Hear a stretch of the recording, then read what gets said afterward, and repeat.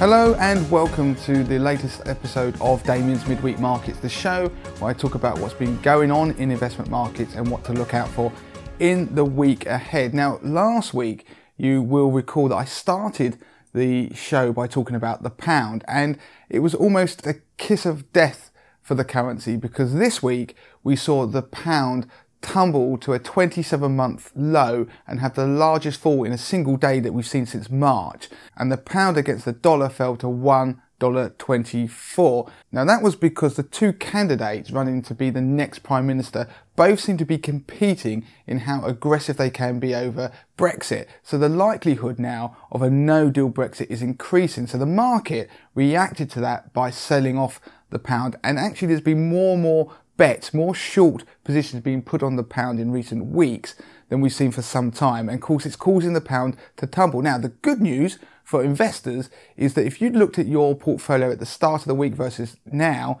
you would have seen anything that had exposure to overseas, no matter what it was, would have benefited from a currency boost. And you've also seen probably the large cap stocks you've got. So the FTSE 100 trackers have had a boost as well from a weakening pound. Now, that will mask some of the other stuff you've seen going on, but that will feel like a positive. Now, globally, equity markets have kind of stalled, really. We've sat there near those all-time highs in the US. We're over 3,000 now on the S&P 500, and the market is meandering. It's looking for a direction, and one of the reasons it's kind of lost and stuck in limbo at the moment is because of earnings season. Now, earnings seasons in the US and across Europe and in the UK are going to be important, and the reason is I mentioned this to 80/20 investor members last week and did a lot of analysis. Now, if you want to see any of that analysis, you can sign up and get a free trial, but I was talking about the importance of the rally and the sectors within it that are driving those rallies. So previously we've seen, say in September 2018, we saw the technology stocks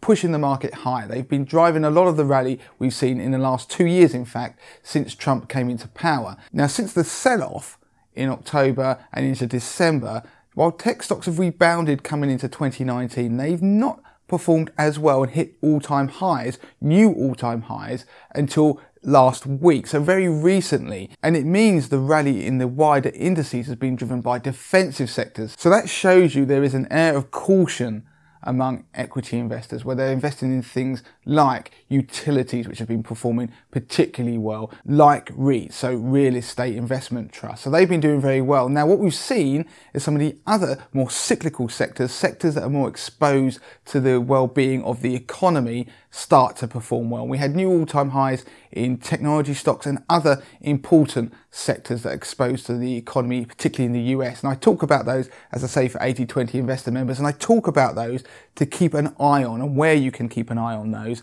because they may give you an indication whether this equity rally has got legs. Now, going into earnings season, we started seeing some of the banks' earnings this week. And of course, banks are a good bellwether of the economy and how well the consumer is doing and how bullish they are. And their earnings, we had some at the beginning of the week from some of the important investment banks, and they've held up. It's nothing exhilarating or exciting, nothing going to blow the doors off, but they weren't terrible. But the important thing is, in the coming weeks, we're going to see some key players, some key sectors start to release their earnings. So we want to see how the automakers will do, how are the healthcare stocks going to do, because they're most exposed to the Chinese-US trade war. And if they do badly, then it could mean that the equity rally could start to stall. Now, this week, we're seeing some earnings from two tech giants, so Netflix and Microsoft. Now, they're going to be interesting to see how the market reacts, because in terms of Netflix,